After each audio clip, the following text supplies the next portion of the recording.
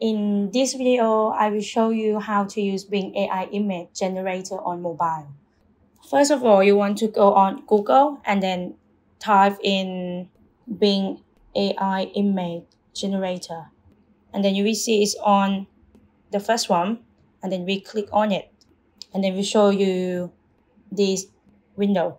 They will tell you to log in on your Microsoft email, but I'm already logged in. Then you will see some images that have already made. Like you can see some ideas from here. And then when you have the idea for what you want to type in, so you just type in this here.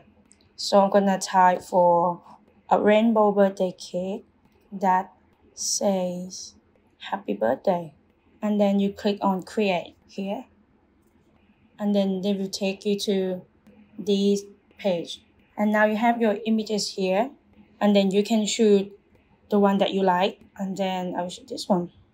And if you want to save it, you just click on the photo and click and hold down.